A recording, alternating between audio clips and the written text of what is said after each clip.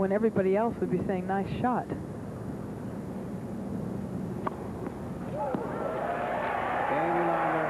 And lendl let him escape with that one shot into the net. Just a word now for those of you who are hoping to see the film Latent Image, which is due to start around now. Well, we are staying with the tennis until the conclusion of this match, and the film hasn't been delayed. First serve percentages on Lendl's side are still very tough.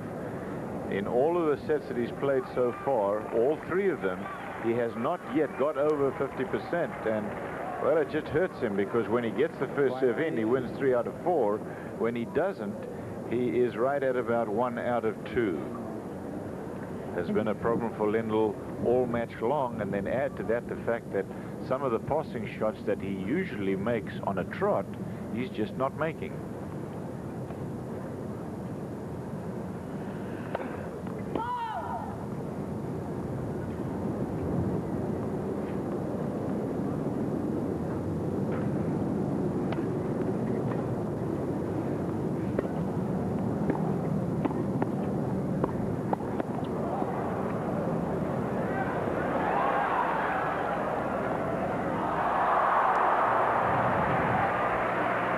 That time it was Wilander's turn to look awkward overhead, but fine rally.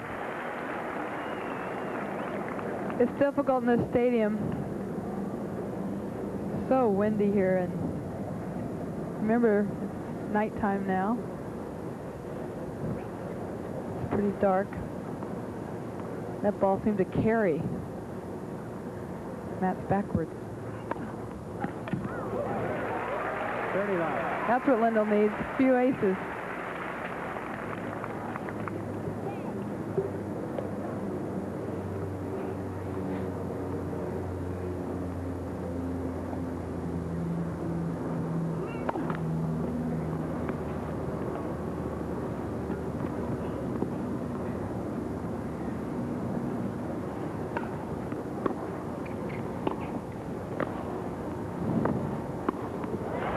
Smart play to take the return and come into net.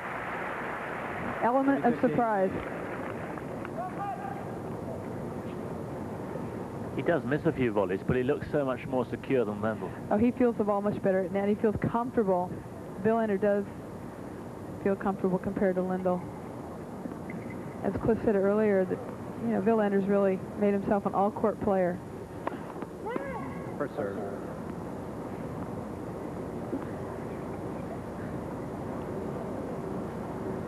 He can win on any surface now.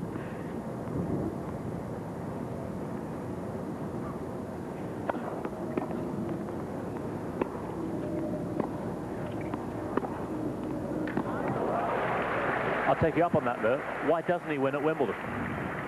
40-15. Well, first of all, he never should be playing mature, because mature beats all the Swedes. That's he's got to get a good draw. That help. And here you see how hard Lendl hits that forehand, because Wilander could not even get his racket on the ball.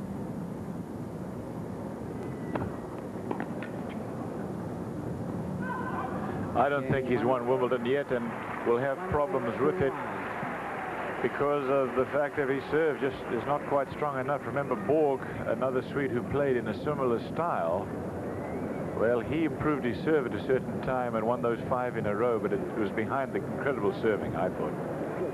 Already we're into 3 hours and 3 minutes. That's exhausting just to look at the time, and there's the difference in the Lendl making the errors, also making the winners, but Wilander more solid. You're right about Wilander doesn't have the big serve, but I think he will win Wimbledon eventually. I think, especially if that's the only one left for him to win, I think he will focus in a little bit more. Okay.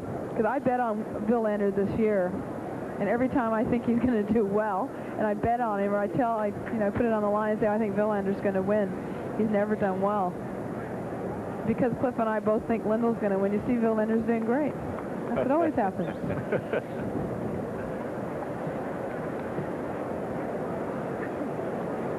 Time. They have both won about the same percentage of points when they come into the net. Wilander has come in 72 times to 54 for Lendl, so he's beginning to come in a little more. At a certain time, they were about the same in terms of how many times they'd come in. But they win about 65% to 70% of the points when they come in. So they should be in there. A Go little for it. more. Absolutely. It'd be great if you could give them these stats during the match, Cliff. Well, it's important for them both, I think, to come in behind the right kind of approach. If they don't, they're going to be in a lot of trouble, because you know how well both of these fellas pass, and that's always a consideration. I think they've been choosing very wisely in general. I agree, especially Wilander.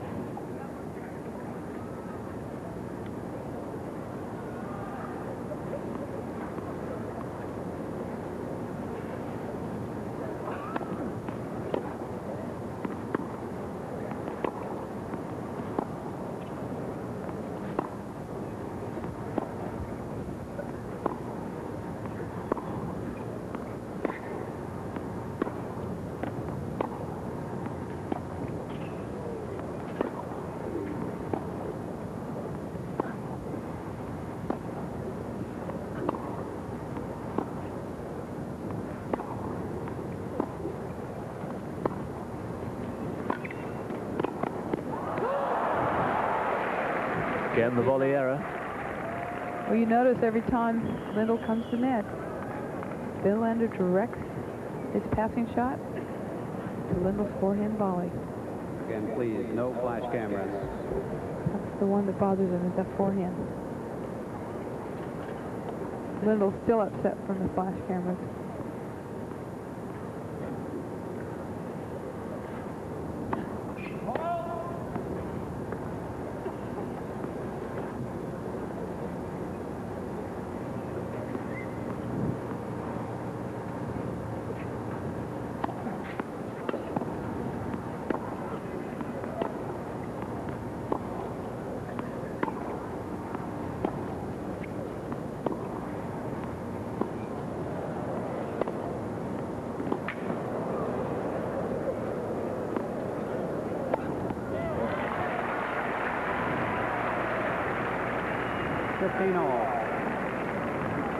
I watch Wilander play. As you watch the replay here, I always have the feeling that it is very difficult for him. He never wins an easy point because he doesn't hit the ball hard enough. When you consider, as you see, Lendl getting that overhead, of course, that bounce is a relatively easy one for him. He's missed a few. But the others in the top 8 all hit the ball harder than Mats.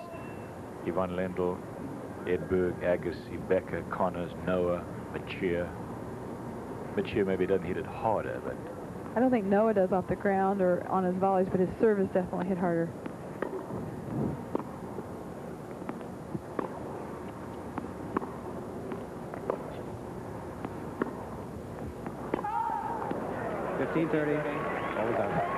We saw fatigue play a big part in the women's final. Will there come a point, and if so, when fatigue will play a part here? I don't think it will with these two. Sabatini has a history of stamina problems, and these two really don't. And in the last 2 or 3 years, both these players have made an unbelievable effort to stay in shape through running, bicycling, aerobics, plus the drills that you do on the tennis court.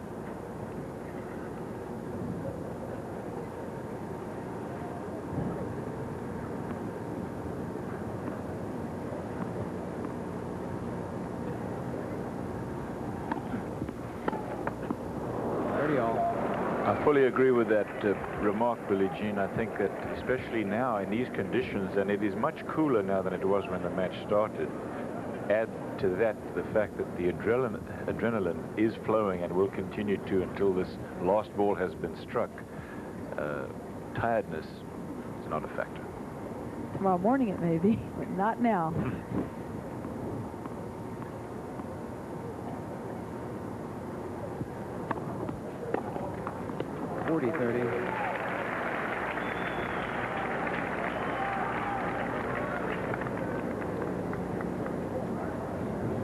Tony Roach. Oh, he said, how many matches have I sat through this long? Many, many. Tony played totally different. He'd go to net a lot more often right off the bat. Game wilander. 2 all. Getting closer and closer to the coveted title.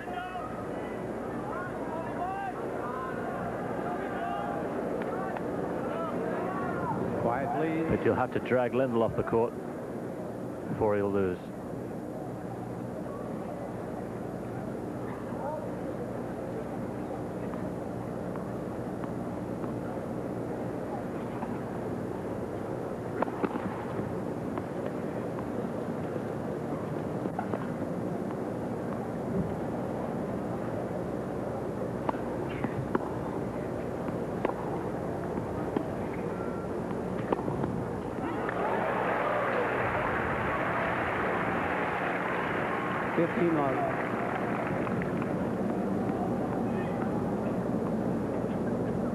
Wilander's more, oh, the press room.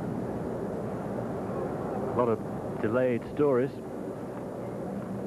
A few sports editors wondering where the stories, where and when the story is coming from.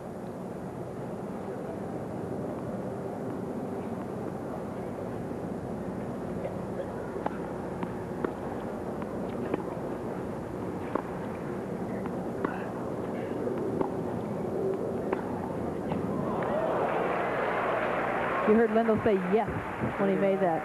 Second time this game.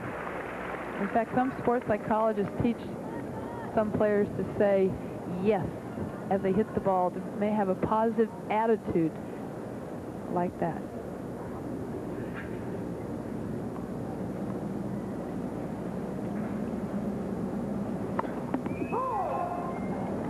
Sports psychology, a relatively new phenomenon. I'll ask you after this point how much was around when you were at your peak.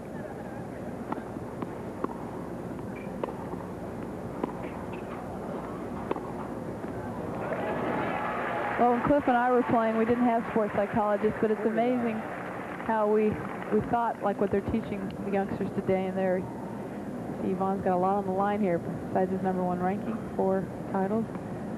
Bill Tilton, the last one to get over 3, 1920 to 25.